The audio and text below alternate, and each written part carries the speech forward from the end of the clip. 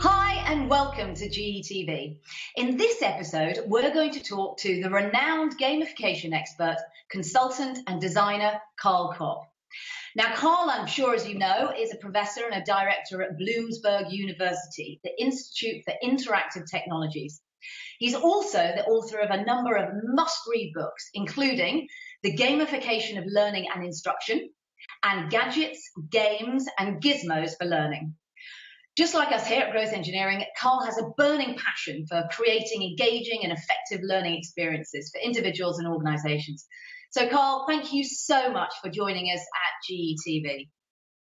Oh, thanks, Juliet, for having me. I'm really excited to be here and really excited to be talking about games and gamification. Fantastic. So, look, let's jump right in. So, we'll start with an easy question. How would you respond to those who claim that video games or games in general are a waste of time and a frivolous activity? Right. So the first question I would ask is, don't you think lectures are a waste of time and a frivolous activity?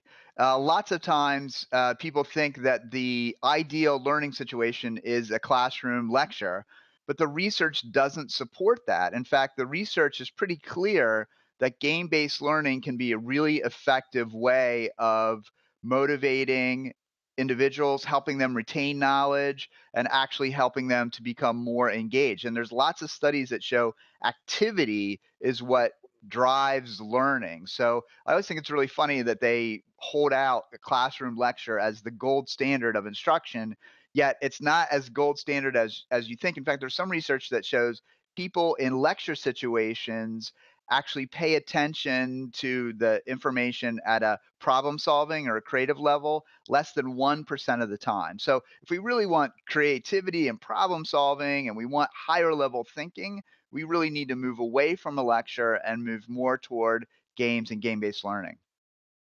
Wow, and we certainly feel that we've really seen the value of gamification and game-based learning here.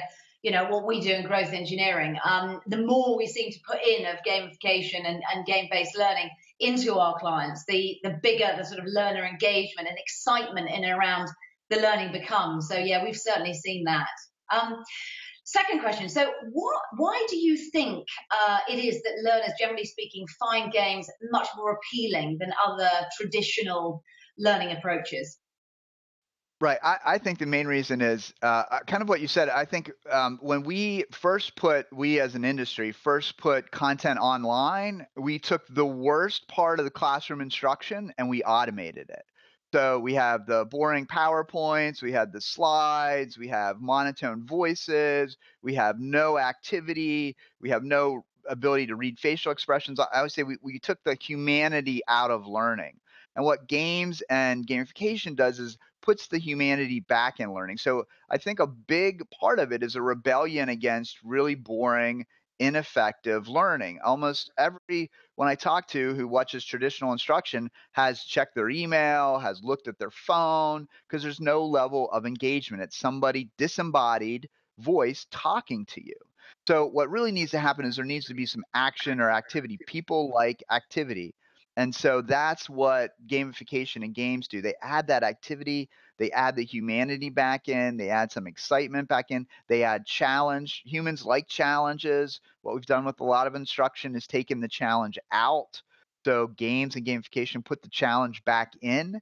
So I think all of those elements contribute to people really moving toward it. The other is that people now in corporations grew up playing video games. They are engaged with video games. They're engaged with, they have literally the whole world at their fingertip with a cell phone, and they can see anything they want and have any kind of interactivity they want, yet we give them non-interactive instruction. And so we can't compete with the cell phone. So we need to do that. And the good thing about making it interesting and engaging is that leads to learning. It's not something people say, oh, it's sugarcoating learning. No, it's actually how learning occurs. If you look back at how kids learn, they play. And that's not different than how adults learn. Kids will go to school all day and they'll come home and they'll play school. Well, they were just there all day. Why? Because they're reinforcing the rules and the concepts of how school works. And so adults, we need to do that as well. We need to have that play because play frees our mind a little bit. It allows for us to get into a state of flow, and it also allows us to be more open to receiving content and information. So there's a lot of value through games and gamification. So within the world of serious games and learning games, obviously there are situations where you've got some content which is not that fun. So whatever, it might be compliance content, it might be content of a very serious nature. How can you deploy gamification and game-based learning when the content itself isn't fun? Right. That's a good question. So let me answer in a couple ways. So very interestingly, if we look at life and death situations, we look at military, we look at healthcare. Those are the areas that have implemented serious games first. The military has been doing war games forever. Um, if you look at the situation in terms of medical, we have save the patient, and we can't let the patient die. So there's critical things we use game-based or simulation to do that. So if we look at content, what we want to do is find out what does the learner, the employee need to do, and whatever they're doing in their job maybe it's really boring or maybe it's not that interesting, but it does have some consequences somewhere that are going to be interesting or life-threatening or um, monetarily threatening or something like that. So I think we need to find out where those key intrinsic drivers are and move the instruction in that direction. If we also look at some elements of games, so people, maybe the content's boring, but people actually get excited when they master something, when they learn something, when they see they're making progress, when they see that they are leveling up, if you will. So some of those elements that people say, who cares about, whether or not you get a badge or something. Well, a badge is a tangible evidence that you've learned something. And if it's tied well, people like to know that they learn things. People spend hours by themselves learning certain esoteric things. We all have a friend that knows every historical fact ever. He's or she's not getting paid for it. They just know it, right? And they love to show that off because they love to show off their knowledge. So, can you create environments where people can show off their knowledge, can show off their progress? Also, people like to share. We all have friends that, that history person that shares everything because they want that social validation. So if we can put them in a situation where they can share their knowledge and show that they've gained that knowledge, even if it's what we call boring knowledge, it can be really exciting. I mean, if you think about trivia, how many people go to trivia nights at pubs and bars? Trivia is kind of boring. Like, who cares about, the founder of whatever? But we care because we want to see how we do. So can't we take knowledge like that, but from a corporate where we do care a little bit about whether or not we're in compliance and whether or not we fill out the expense report correctly and that other information that's not really that exciting, and put it into an exciting way of learning it and reflecting upon that learning. And I think that's a good way to look at it. Interesting. So, in terms of the higher levels of Bloom's taxonomy, so in terms of really getting the knowledge to turn into behaviour, what kind of game-based techniques have you seen that work really well to try and really embed solid change and transform cultures to be more, you know, information security, cognizant, or to be more health and safety aware, or to be more financially, prudent, or whatever it might be? Right. So I think there's a couple things. One is if you take a step back, we have to have that level of comprehension and declarative knowledge kind of at the basic level. So you have to have that. Gamification is a good way to do that. If we go up, what gamification does better than I think a lot of traditional instruction is show the consequences of not doing the behavior. And so what gamification can do really well is give you consequence. And the other thing it does is it adds emotion back in. So not only it's not like dry, like, okay, don't do this or you're going to get in trouble. Don't do this or your password will get hacked, whatever. It's okay, your password's just been hacked. Why do you think that is, right? Or you've got to figure out this problem and you've got to do it fast, or you're about to be audited tomorrow. What's wrong with this expense report, right? So that puts you immediately into an emotional state if it's done right, but a controlled emotional state. So you're not overly panicked, but you know that there's something at stake in gamification. Maybe it's starting over, maybe it's not getting as many points, maybe it's losing a lot, whatever it happens to be.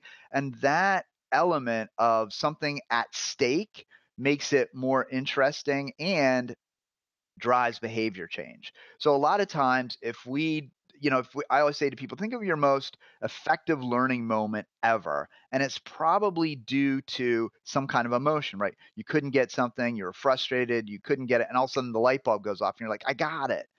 That you're going to remember that a lot longer than, here's the information, you got it, good, that's okay, cream for a test, etc. So gamification adds that element of emotion that ties us into changing our behavior. And the other good thing about gamification in particular is it does it over time, right? So this week you get some information, next week you get some information, etc. Studies show that reinforcement over time is really the only way to change behavior. I read a really interesting study about people that had a heart attack. 25% of them, this is men, didn't change their behavior at all after the heart attack, and other people, right, went back to doing the same thing after a period of time. Well, because there's no reminder, there's no sticking to it. And what gamification can do, if it's designed really well, is it can give you reminders in the forms of questions, behavior, etc. That's going to shape behavior. And in organizations, that's what we want. We want to shape behavior to the outcomes that we want. So games give that emotional element. Gamification then can continue on that shaping and get to the behavior to where we need it to be. Fantastic. You recently mapped out 3 core elements which you say help drive learning with gamification. Can you briefly talk us through them? Sure. So the first is visual measurement and of your progress. So people in a lot of learning situations don't know if they've gotten the information until way later, right? At the end when we give them a quiz, or weeks later when they try to apply it. So gamification is really helpful if it gives you information that provides you notice of your progress. People like to know that they've learned. They like to know that they've accomplished something. So the first is visual notification of your progress. The second is socialization of learning. So learning is a really social activity. Games are really social activities. But if you're taking an online module all by yourself at your desk, there's no socialization. So gamification can add that social, hey, how'd you do on this question? How'd you do on that? And in fact, socialization actually means the content has legs beyond the learning event. So we go to the water cooler, so to speak, and say, hey, that was a really tough question. Did you get it? Didn't you get it? That kind of stuff. So if we can add social elements to gamification, that's really effective and can be really helpful. Um, uh, the third I call like small victories, right? So we might go to work and it might be a sludge all day, and we don't know if we're doing well or making progress or having any kind of impact. If a gamification is done correctly, we can get small answers. So I give the example of, you played the game Trivial Pursuit, right? So you could win Trivial Pursuit by knowing all the trivia, but there's lots of small victories by knowing the answer to a trivia question. So that ability to show mastery and to have the excitement of knowing something, of learning something. It's so interesting. Again, you go back to kids, and the first few years, they're so excited to go to school. They can't wait to come home and tell you what they've learned. And then a couple years of our school system, and then they say, how was school day? Oh, it was boring. What'd you do? Oh, nothing, right? Because we have to make them sit still. We don't let them socialize. Be quiet. Don't talk to your neighbor. We don't give them any progress. You only get tests at mid-quarter and finals. So you have no sense of whether or not you're learning. But if you go back to that early time, it's those small senses of victory that are really exciting. And in learning and development, especially in a corporate space, we want to give people those small victories, especially because learning and development no longer is that formal process. People are learning informally. And sometimes a learning management system is the best way to get to those people. So that can be really helpful. And so those are the 3 elements: really showing visible progress of where you are, allowing people to have those small victories so that they know what the small victories are, and also the socialization of learning so people can brag about their learning or ask questions about their learning, gain understanding. So those three things I think are the most important. The other thing that we've read recently that you did, which we really loved, is about personalization. Personalization of growth engineering is a big part of what we do when we're talking to companies. And we really loved your latest chapter in your book of using games and gamification to create personalized instruction. Could you talk to us a little bit about that? Sure. So the interesting thing about gamification is to go back to say, taking the worst of classroom instruction, we use broadcast instruction, right? So we broadcast the same message to everybody. What gamification, though, allows us to do, if it's well designed, is I can answer some questions and maybe I get them right, but you get them wrong, or probably more likely vice versa. I get them wrong, you get them right. And so what happens is now the instruction that I'm getting is personalized to me. Oh, Karl, here's your feedback for this. Here's your feedback for that. Gamification also allows us to go at our own pace. So in a classroom, everybody, or online learning module, most people we have to wait for the audio, so we go at our own pace. Gamification, asking us questions, allowing us to decide how many to answer, what to answer, personalizes it to us, not just to us as our learning personality, but to us at the time. So let's say I have a lots of time today, then I can do more of the learning through gamification. But tomorrow I'm really busy. I have back-to-back meetings. I can only do maybe 5 minutes. And so it really personalizes not just to my understanding of the content, going at my own pace, the feedback it gives me, because what I get wrong might be different from what somebody else gets wrong, but even the day-to-day personalization of allowing me to decide how much learning I want today. So it really gives me a lots of flexibility that traditional online and learning doesn't provide. And by that feedback, it lets me know how I'm doing right away. So it's as if somebody's standing over my shoulder saying, "Hey, Karl, you got that one right. Good job. Try again." At the next level. And so it gives me that sense of personalization, but it also gives me the ability to go and do what I want. And some of them even good platforms let me go where I want. Hey, I kind of already know this. Let me try something that I don't know, or let me try at a really hard level. Oh, I didn't do it. Okay, so let me come back a level and try that. So there's lots of different ways that gamification really adds to personalization. So exciting. It's always such a thrill to talk to you, Cole. Thank you so much for your time. I really appreciate it. There's just so many different ideas, and I know that if I was working in an organization you were running, I would just want to learn all the time. I mean, it's Thanks. fantastic. So just finally, Great. before we leave, where can people find out a little bit more about you and what you do? Because I think everyone should know more about you. Sure. So my website is karlkapp.com.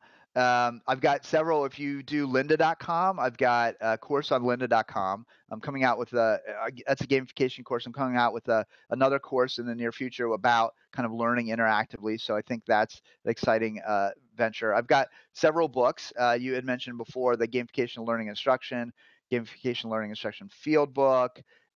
Gadgets, Games, and Gizmos, one of my most fun books to write. So that was kind of cool. So those kind of places, I blog pretty frequently. They can follow me on Twitter at KKAPP. I'm always doing links and fun kind of stuff on Twitter as well. So and let me tell you, Juliet, I really enjoy what you guys are doing. I think with the learning superheroes and Genie and all that kind of cool stuff, really moving gamification ahead in organizations and corporations, which I talk about it sometimes theoretically. It's nice to see it put into practice and the really exciting results that you get. So thanks for having me. Fantastic. Thank you so much, and I hope we can do this again soon. Thanks, Carl. Absolutely.